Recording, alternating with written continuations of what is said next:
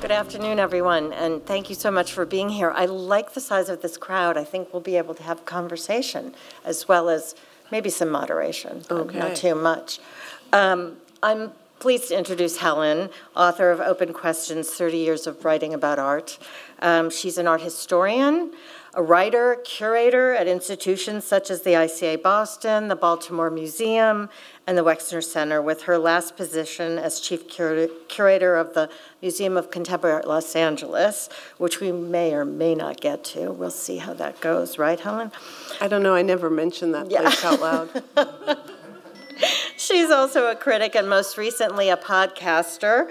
Her 2022 podcast about the artist Ana Mendieta has had over 1.2 million hits and named the best of on several industry lists, and she continues with her podcast to this day. A distinctive career with several chapters captured in these essays, each chapter an evolution in her writing and engagement with artists and their work. I loved one quote that I read about Helen as the art world's most beloved provocateur. Helen has taken on topics from insightful retrospective essays to intensely personal reflections on her life with artists. So welcome. It's great to have you here in New Orleans, Helen. Thank you so much, Susan. I love being in New Orleans. I love this place. Yeah. Good place to be. So I asked Helen to get us started with reading an excerpt from her essay, Open Questions, introducing the book, and which also frames her experiences as a writer. So I thought we'd use that to get started. Helen? Okay, so I'm going to read. First off, thank you so much for being here. The names at this festival are, they're kind of like marquee names. So that you're in this room with me, I'm really grateful. Because you could apparently be listening to Liz Cheney somewhere. And what can I say? Liz, Helen. It's a balancing act. It's a balance. So Susan has asked me to read, I'm going to read like a little bit from the introduction to the book and then a little bit from a chapter on an essay on an artist named Lisa Yuskavage. Lisa makes some of the most difficult embracing paintings of the contemporary art world. She basically makes like nudie pictures of white women. They're so hard to look at and they're so good to look at. And I'll read a little bit of that essay as well, just I think to give you a sense of voice or concerns. But this is from the opening, the introductory essay. I've asked myself fairly regularly over the past 3 decades, why do I love art? I love art because it's difficult. I think the world is an incredibly complex place, and art is an amazing lever for cracking the case. Art is a form of knowledge. It's a practice of investigation, science, journalism, observation, married, so it's investigation married to the human capacity for and drive toward play. Art is a site where contradictions are engines rather than obstacles. Indeed, art may be one of our most beautifully designed tools for permitting, managing, and valorizing contradiction. I love that art maintains an aura of impenetrability, of obscurity. I love the way art acts like it's a secret, but often does so in public space.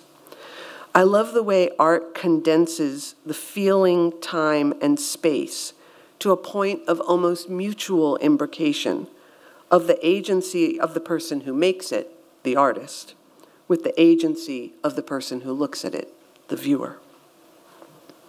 I love art because I love artists. They're the last people in the world who get to say no with impunity.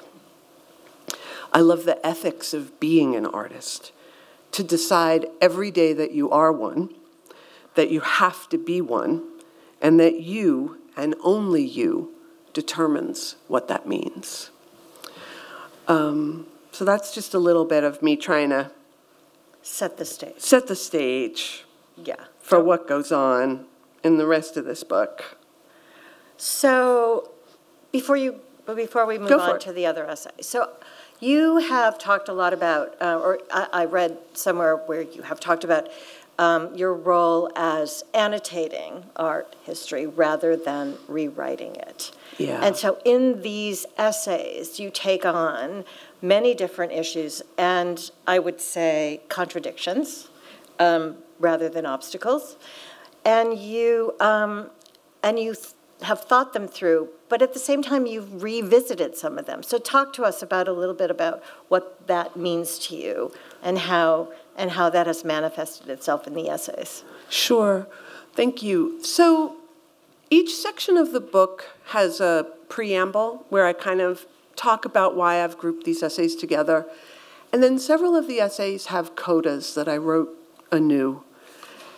And I did that because I wanted the essays to stand as they were, and because I'm a real want to have my cake and eat it too kind of girl, and I wanted to be able to indicate how much my own thinking had changed over time. And compiling the essays really made me realize, oh wow, I have evolved. I don't think the same things I used to think. And instead of trying to correct the record, I thought that's not right. The record is this evolution of thinking, and I believe in the evolution of thinking because I believe in change. I believe in our capacity for change, and I believe that our capacity for change comes in a really some incredibly tight relation to our capacity for hope. You can't have one without the other. But I also wanted to talk about annotating history instead of rewriting history because I've spent the last 30 years inside of a history that was constructed through my absence. The history of art is not filled with, lower class lesbian white women doing work in public. And the work I was interested in, the work of women, the work of people of color, the work of other queer people, wasn't in the history. It wasn't in the canon. So I was sort of used to this problematic history, and I thought, I'm not rewriting it, because what I'm showing you sometimes when I show you a great artist of color or a great, woman artist, I'm not entering that person necessarily into the canon. Partly what I'm doing is showing you that there's a canon that doesn't include this greatness, right? So I don't want to pretend that we can rewrite the canon to be fair. The canon wasn't fair. So I kind of want to deal with that, but I also, in my own writing, wanted to deal with the things that I would read, and I would just be like, oh, wow, I don't think that way anymore. And I wanted to kind of, not quite have all my dirty laundry out on the line, but at least some clean laundry out on the line, not yet folded. I get that. Yeah. So Helen, give me an example of the way that you feel the canon has expanded.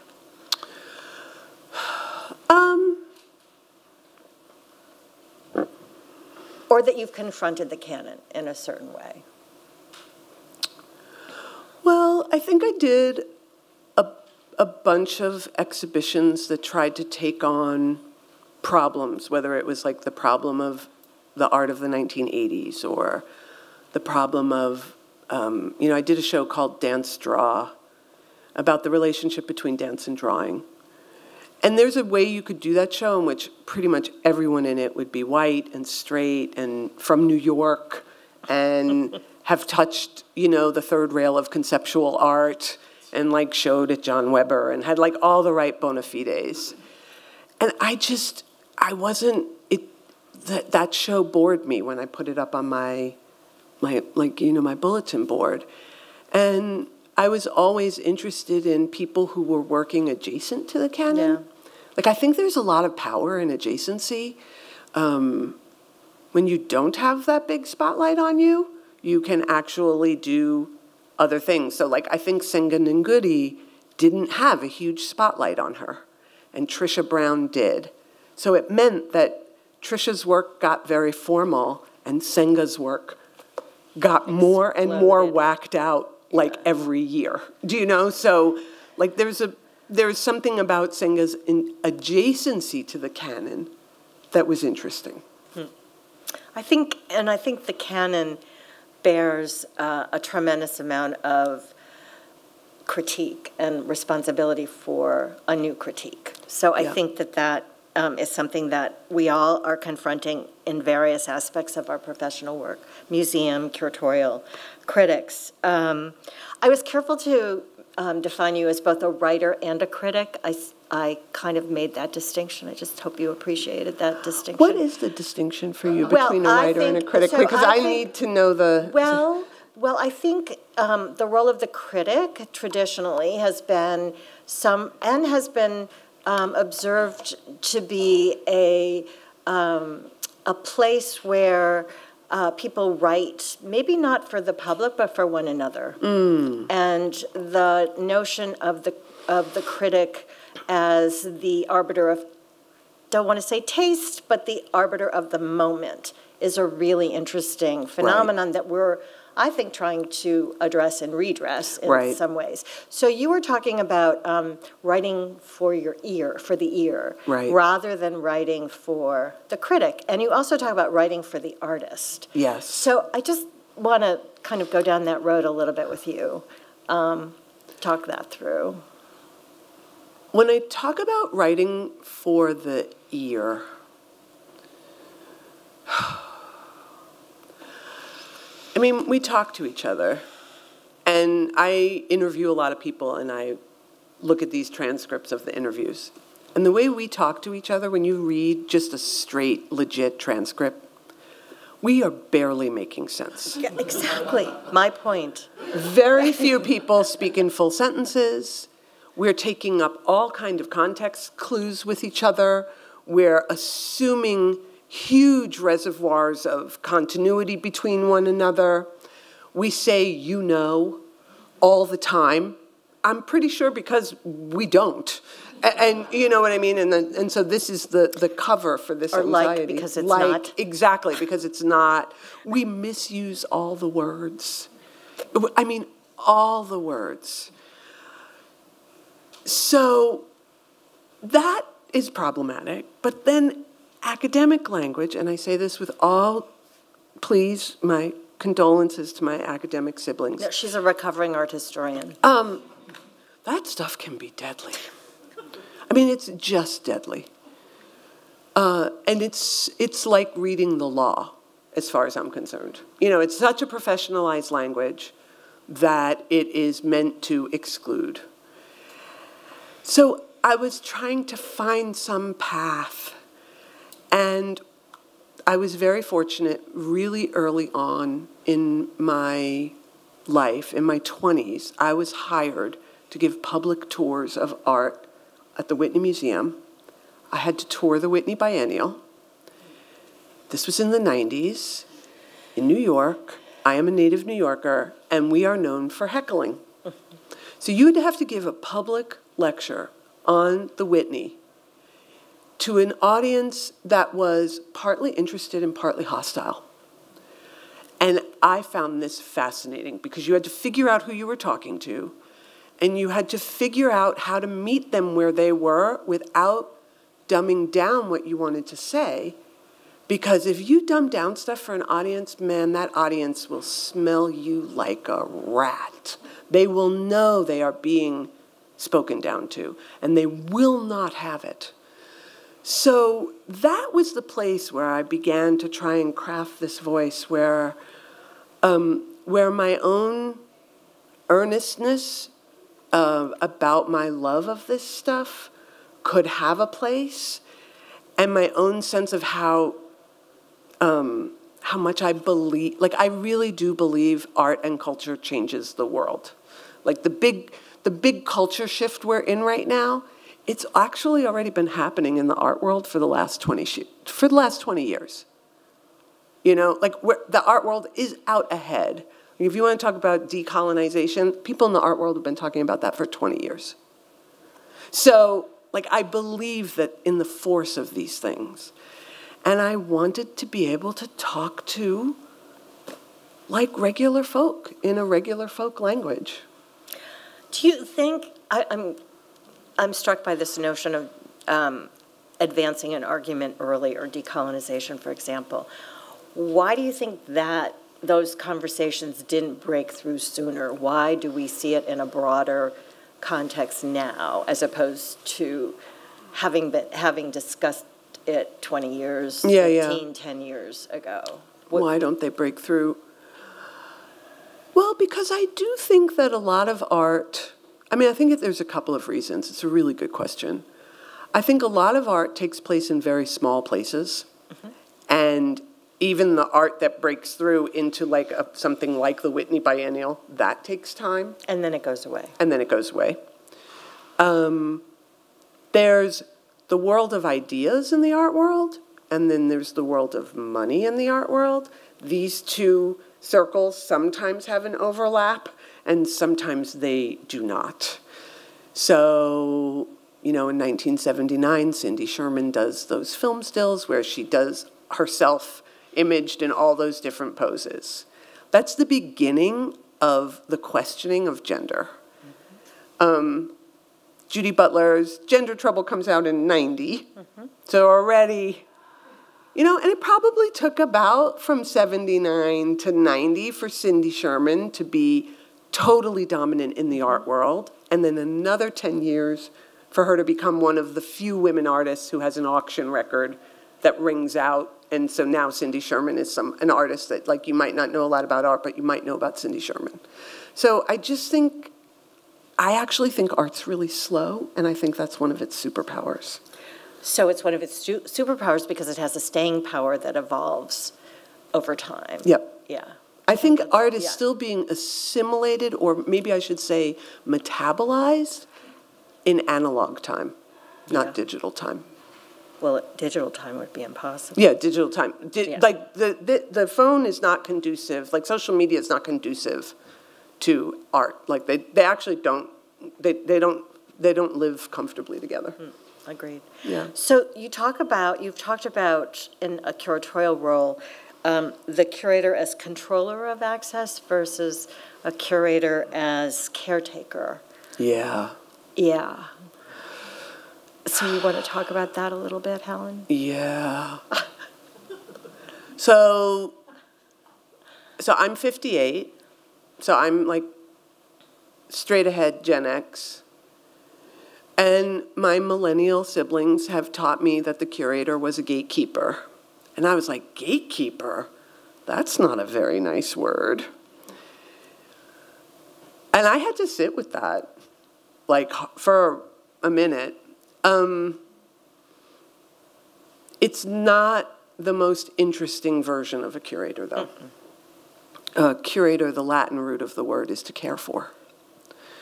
And I think of the curator in a museum is a custodian of objects, with all of the implications of what the word custodian would mean there. Like, what does it mean to take care of objects? And for me, because my church is art, when I'm entrusted to take care of an art object, I'm also taking care of an artist. I'm taking care of an artist's legacy. I'm taking care of their ideas. I'm taking care of what was important to them so that I can hopefully then put it in public. And then what I learned as a curator was that one then also needed to figure out, how does one care for the public too, right? That was for me a big shift. Like, how do I care for this public that comes in? How do I make a museum hospitable? And able for as many people as humanly possible to enter, feeling some sense of, if not belonging, belonging is a big thing to get right out of the gate, but at least welcome. And having accessibility. Accessibility, but also welcome to this thing that maybe is just a huge fucking mystery and you can't make it accessible. Well, but also the notion of being a custodian is a very passive dynamic in terms of caring for. When we're talking about living artists and engaging with artists, their ideas, and attempting to engage a broader public with those same ideas, it's a different dynamic for a curator. It is, because then you're often in the, or I thought I was often in the role of translator. Yeah. Or the very famous, dearly departed curator, Okwe Enwezor, used to say that the curator is like a diplomat. Like, you go to the director's office, and they got their concerns, and then the trustees got their concerns, and then the dealers got their concerns, and the artists got their concerns, and the curator is the person, like, navigating and spinning the plates to basically get people who are antagonistic towards each other to come together to make the next thing happen. So do you think the role of the curator has changed? Yes. Do you want to talk a little bit how it has changed and what the active versus the passive might mean, and also this idea of, that you mentioned, accessibility and belonging? I think and a responsibility to audience and community, which is very different from this passive role that we talked about as custodian. Well, I mean, it's in the wake of the civil rights movement, when white people decided to pull all of their children out of the public school system, I mean, like, that's actually where this story starts. Like, you have so-called white flight out of, you have a white middle class abandonment of the public school system, which meant that a lot of other institutions, the museum prime among them, had to take up certain educational roles that the school system had abandoned. And so the museum became a major educational apparatus. I worked at a big city museum. Like, I worked at the Baltimore Museum of Art. Every fourth grader in the city came to that museum. We did a terrible job of welcoming them. We did an absolutely terrible job of conveying to those children, who were largely came from working poor families, black and brown families. We did a terrible job of conveying to them that this building was for them, that this was a city museum, and that these objects actually belonged to them. Instead, we were like weird missionaries. This is good for you. You should know about this. Don't touch anything. Shut up. Like, no. Don't talk. Don't talk. Like, we didn't, you know what I mean? Like, who invites someone into their house and then immediately shushes them? You know, I mean, we did just such a bad job of it. And that was when I really began to try and figure out, like, what am I actually doing, you know, when I'm in these spaces? And trying to figure out ways to, reinstall collections, hang different things, do things differently, that weren't necessarily about me and my taste and my class formation and my, you know, bougie education, basically. You know, I was trying to just figure out how to be democratic in the face of a pursuit that has largely been very elite, you know? I do. Yeah, I bet you do. Yeah. I do. So you've been on this book tour. I'm shifting gears a little bit. Okay. We could go into a whole other area of museum challenges, which would be another hour conversation. Shifting gears, you have been on this book tour for a while. 10 months, maybe? November. Oh, not that long. Not that long. It's not so bad. What has been the most surprising to you in terms of your audience's reactions to your work or to an essay in particular? What seems to have been something that resonated particularly strongly with your audiences? Well, first I have to say the thing I'm always most amazed by is that you're all here and I don't know you. I just can't believe that people I don't know keep showing up to hear me or to read me. This I find really quite overwhelming, and the flattery is real, and the sense of obligation I have is also real. I think what people, I think there are like slightly different camps of people who they respond to different things. I mean, I think there's definitely like a sapphic sisterhood, that recognizes, like that, that I might have taken a hit or two. I might have taken a hit or two for the team. So I have like my people in my corner that way.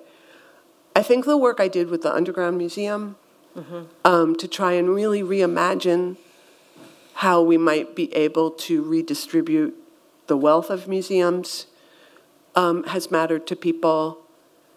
And I think that what people respond to actually often more than anything else is that I'm a storyteller, like that I will tell you a story, that you don't, that I will be like, and in the beginning, that I don't mind telling you a story with a beginning, middle, and an end, that I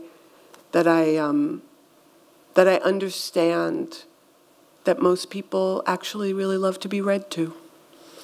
That being read to is a very intimate thing, and that we don't get read to as adults. You get read to as a child, and it's incredibly pleasurable to be read to. And to listen. Yeah, and I think that's the podcast. I think that's that's another way of saying of writing for the ear. I'm writing in a way where I'm trying to, and it's manipulative. Let's not be too rosy about this. I'm very consciously trying to manipulate you to believe in this thing that I believe in. I'm a missionary. It's a problematic position. It is. Art has changed my life. I don't actually know how to be in this horrible, cruel world of ours without it. Like, it's the only thing that continually I rely on that saves me. And so I feel like I'm constantly walking around like, hey, have you noticed how fucked up everything is? Have you ever thought about it like this? Have you ever thought about it through the lens of this object? I think this object might have some answers for us. Like, I think that's my general vibe. And I think that's what they're responding to. So tell me about the levels that you can use to get at an object. So what are the different ways to get at an object? Because it's varied, right? There are many different contexts. There are many different contexts, but there are and there aren't. It's like baseball. Like you throw the ball, you hit the ball, you catch the ball. That's the game. So you have what the artist thinks. You have your socio-historical economic conditions. Yeah, but those are three things. Yeah, okay. All right.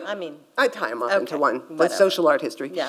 You have context. You have the artist's intention. You have the context that the object emerges in. And then you have this other ineffable thing, which is called form. Like, what is the form that the thing takes? And in that form, I think, lie a reservoir of answers. So I feel like almost anybody can do artist intention. You just go and ask them. And then social art history, like you read stuff and you do your research. Form is trickier because I think form requires you to be both dumb and smart simultaneously. You have to understand something about the history of form in art, but you also have to be dumb in the face of the object. So in front of an object, I start at a very rudimentary place. what are you made of? Which is kind of like asking somebody, where are you from? What are you made of? Oh, you're made of wood. Interesting. Found wood? Bought wood. Wood from a tree that you cut down yourself. Interesting. Okay. Oh, so you cut down that tree yourself, so on your property? Did you cut it down on someone else's property? Does it matter that it was an oak tree or a maple tree? Form. These are the things that you're ticking and ticking and ticking, and this is how the meaning is starting to grow and grow and grow. But in order to do that work, you have to kind of put your, like that rush to figure out what something means. Mm. You've got to really beat that ego part of yourself back, or at least I do, and let the object have a kind of agency. I'm also very, like, I think I might be Shinto in my religious beliefs. You know what I mean? Like, all the objects have energy. All the objects are animate for me. Nothing is really, truly inanimate in my world. So even these chairs, and we might talk about, like, the horror of these chairs.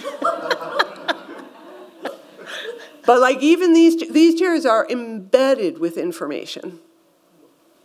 And humans sat in rooms and made decisions to make these chairs, right? So, like, all of what is in the chair, all of the information in this chair is, in fact, available to us if we are willing to, okay, so when they chose that color brown, what were they thinking, right? True. Yeah. So who are you writing for? Well, that's the ultimate question. I used to think I was writing for the artist because I wanted their approval, and I wanted them to think I was smart. I wanted to be like the artist's curator. I wanted to be like the best. And age has disabused me of some of those desires. And now, and I find I feel very guilty about this answer, but I also know it's the truest one. I'm writing for myself. I'm writing to figure out what I think. I'm writing to figure out how to keep going. I find this world just, I find the terms of this world very hard. And so to keep going in it, I have to write. That's a good reason. Yeah. And it leads me to another question about how your writing has changed. And you are writing for yourself. Yeah. And there was this important moment in your life which allowed you to think about what that could be. Right. And I asked you if you would read an excerpt from an essay. Yes, that you wrote that kind of embodies that personal, deeply personal approach. Yes. And I thought you would want to talk a little bit about that. Yeah, thank you. So in 2018, I was fired. And in and of itself, that shouldn't be too big a deal, except the way I was fired was bonkers. And it generated a press, like, I mean, there are people who have, like, legitimately, like, raped people who didn't get as much press as like, do you know what I mean? It just didn't make any sense. Like, the press around my firing was really, really horrible. And so I took myself off for a year. I didn't do much of anything. And tried to figure out what I wanted to do. And the first essay I wrote was an essay on Lisa Yuskavage, which is art that I have really liked Lisa's work for years. I never in a million years would have said to any museum director ever, hey, I'd like to do a survey show of Lisa Yuskavage. Because that basically would have been like tantamount to saying, I'd like, in a year and a half, I would like to be very publicly fired. So I decided, I'd already been very publicly fired. I might as well write the Lisa Yuskavage essay. Sometime early in the 21st century, I saw an exhibition of Lisa Yuskavage's paintings at the ICA Philadelphia. I had just given up my tenure-track academic job for a museum position, and for the first time in my life, the paycheck was real. The money and the title curator made me feel an enormous responsibility to see as many exhibitions as I could, and because I had enough cash to start buying exhibition catalogs, I had the lofty idea of building a library. One of the first things I bought under this new regime was the modest, saddle-bound book from Yuskavage's exhibition. When I arrived home, I placed the catalog on the coffee table of my girlfriend's house. Even though I had purchased it, I had no idea what to make of the pictures it contained. Girlish figures with impossibly huge tits, perfect nipples, erect, pink, practically leaning forward, arching toward your mouth. Pubic hair that looked like it had been backlit by a golden setting sun. Juicy asses, round, smooth dimples. Thighs that spread easily. Small waists, round bellies, lips parted, lips puckered, mouths open, veritable tendrils of hair. These were pictures about perpetual availability. Time stilled, time infinite. Paint became flesh in domestic interiors and landscapes rendered in a foam of sea green, sunrise periwinkle, and lemon cream. The figures were girls with women's bodies. They were women with girls' faces. They were a teenage dream, posters on a bedroom wall. They possessed a slight charge of adrenaline, as if part of their thrill emanated from the memories of shoplifting scented lip gloss in the mall. They were the shock of the first time I saw pubic hair on my older friend in the locker room at camp in Maine.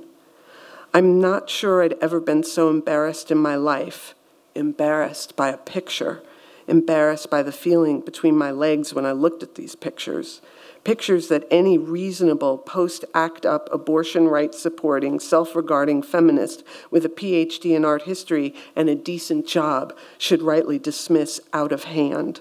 This parade of sex dolls, an endless supply of white women, each with 3 holes, open and wet. It's like a Kara Walker for white girls drifted through my cerebral cortex, after which I could not find it in myself to critique the work. I could not bring my inherited baby boomer feminism about body positivity and self-actualization down upon these pictures, nor could I muster any of the proper Marxist antagonisms to images that were clearly meant to be bought and sold on the open market, pictures meant to be hung winkingly above the bed in the master bedrooms with ensuite bathrooms where the his and her closets were larger than the childhood bedroom I shared with my brother. So, very personal. So I'll read the postscript, the coda. This essay was written during my transition from being a full-time member of the institutional museum-affiliated art world to someone who functioned, quote, independently. Writing it reignited my lifelong dream of identifying myself as a writer first and as someone who arranges pictures second. It is telling that it is one of the most explicitly queer texts I've ever written. In addition to being about queerness in general, it is written from a specifically lesbian point of view. It is no small irony that writing about Lisa Yuskavage's work engendered my first explicitly lesbian text. I am keenly aware that I was only able to write this text, which is marbled with terrifying vulnerability, because I had lost my job. In this new space of economic and professional precarity, I no longer represented anything other than myself. And since being a lesbian was part of why I was fired, never underestimate the implicit hostility of heterosexual patriarchy toward the women who are structurally uninterested in its privileged subjects, either libidinally or intellectually. It seemed all the more important to write explicitly as a lesbian. So this is a new journey. This became a new journey and became a personal opportunity. It's really an opportunity. It became an opportunity for you to write for yourself and for other audiences that you may not have had before.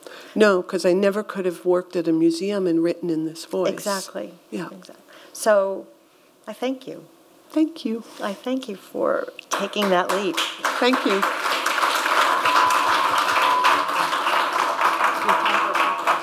We do have time for questions, and there is a microphone. A microphone. A microphone. Thank you.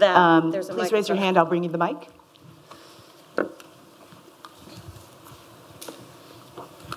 Hi, it's a pleasure to have you here. I was wondering if you could describe an institution's role in identifying, quote, good art. It's large. It's a large role. So how any artwork comes to have value, I think, is a part of a networked event. Lots of different types of people have to kind of co-sign, if you will, on that object. Other artists need to like it. Writers need to like it. Some academics need to buy in. Some collectors need to buy it.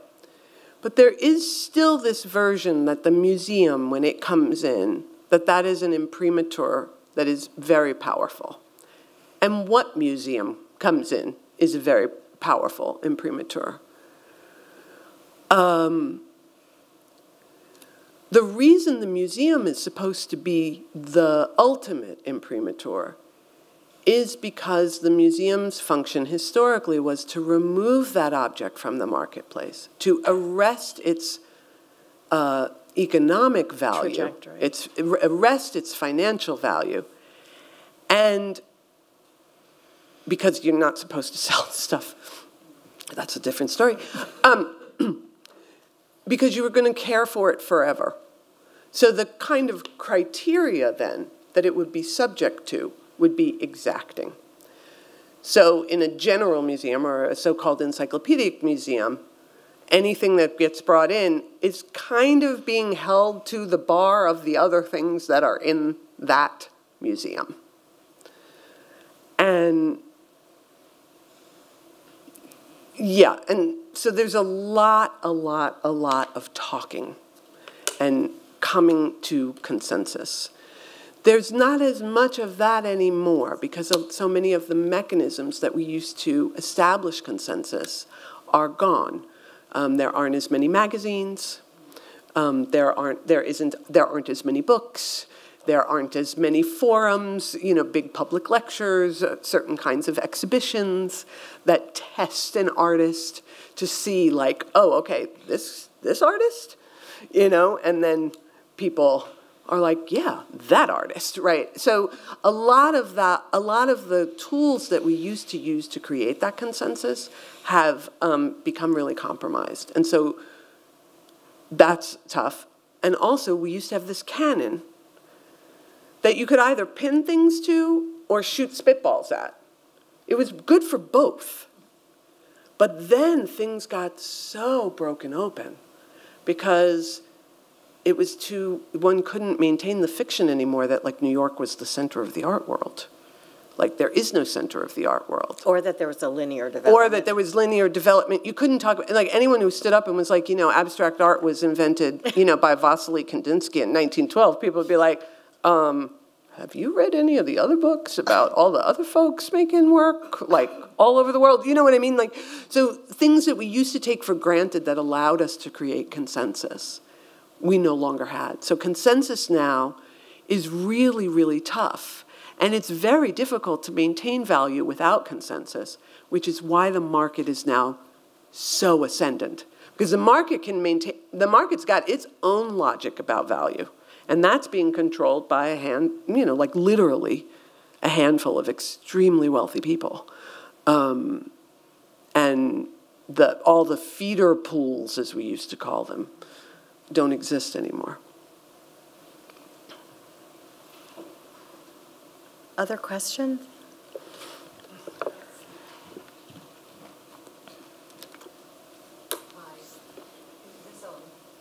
It is on? Yeah, Yeah. now it's on. Do you write, or has art inspired you to write in any other form? You mean like poetry or plays or something like that? Oh God, I don't have that kind of talent. For me, the other form is the narrative podcast. Like that's the closest I think I've come to a different form, because writing those is very, very different than writing these essays, because a narrative podcast involves all the texture of other people's voices and a kind of polyphony, where the essay is such a kind of monologue structure. But no, I don't have those. I don't have those chops. I wish. Poets are clearly poets rule. Yeah, like in the art world, dancers rule, and I feel like in the writing world, poets rule. Yeah. Helen, thank you so much. Do you want to, one more question. Oh. Yeah, sure. I'll Sure. take, yeah. You've got a little piece of paper and everything. Yes. All right, I'm just going to throw a bunch of sentences out, and we'll see if it turns into a question. That's what I've been doing. Okay, great. I wanted to bring this up because you mentioned social media having an antagonistic relationship to creation of art. It's something I've been thinking about for a few years and experiencing. And I'm also thinking about you saying that art is your church. And for me, I think transcendence requires a lot of intimacy. And I've been starting to feel like our kind of nonstop digital connection, it's like a portal away from intimacy. And I don't think it just waters down our connection with each other. I think it fundamentally degrades it. That's my polemic. And if that could at all be true, I'm wondering, what do you think that means for creating art, for experiencing art, if the way that we're experiencing the world is different than it ever has been? Great question. Thank you for that. I think social media is on par with cigarettes. Zuckerberg is Philip Morris. Elon Musk is Sackler. These folks have made something that they know is addictive, that they understand is fundamentally corrosive to civic and social life, and they have proceeded anyway. And we have all copped to it. Like, hi, I'm an addict. My name is Helen. I'm on that stupid fucking Instagram. What a waste of my time. What a waste. What an absolute waste of the limited number of hours I have left on this earth. Mm-hmm. And now that we are at war, a terrible, terrible war, and we don't have a forum to talk with one another and come to new ethical frameworks for how to stop this monstrous brutality, because all we're doing is talking to each other through a corporate platform that does not have our interests at heart, not for a second. And so, in some ways, my belief in art is all the more renewed as a result.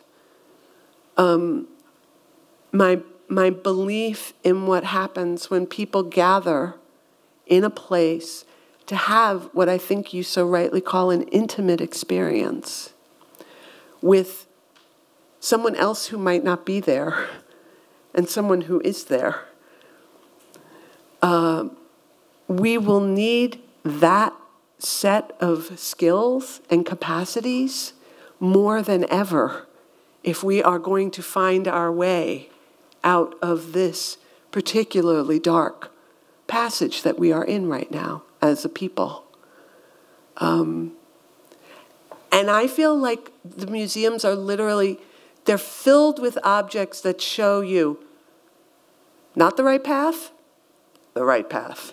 They're filled with clues for how to proceed, because all periods of time have been dark, and all artists have had to figure out how to navigate our fears about being vulnerable in front of one another. But this is a time of, I think, of increased fascism. I mean, I think that this country has always had fascist tendencies. It emerges and submerges. But social media has really amplified those tendencies because it makes us hard in relation to each other. I think what we need to be now is soft in relation to each other. And I don't think you can be soft in a corporate platform designed to make you addicted to it. So yeah, go to the museum, grab a friend, talk to a stranger. Yeah, thank you. Thank you, Helen. Yeah. Thank you all so much. Thank you. Thank you very much.